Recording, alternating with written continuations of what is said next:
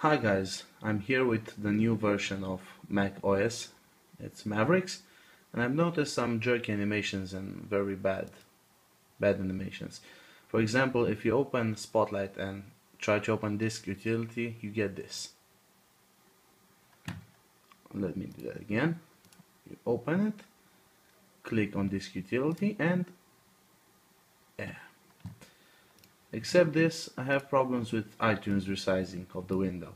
As you see, when I'm in music or any other subchapter of iTunes, if I resize it, goes pretty smooth. Yeah? So that's nice. But if I go to the iTunes store, I get this. And this is not acceptable, in my opinion. It feels so jerky and slow. Just look at this. I mean, I have the iTunes in a small window and I want to make it full screen. I go like this. Just look at it.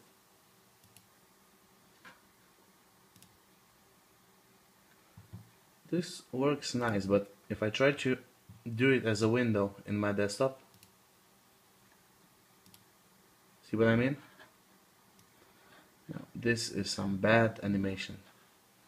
And this was not in Mac OS 10.8 in Mountain Lion. I only got this after I've installed Mavericks. Yeah. So if you have the same problem, you can write down. Thanks for watching.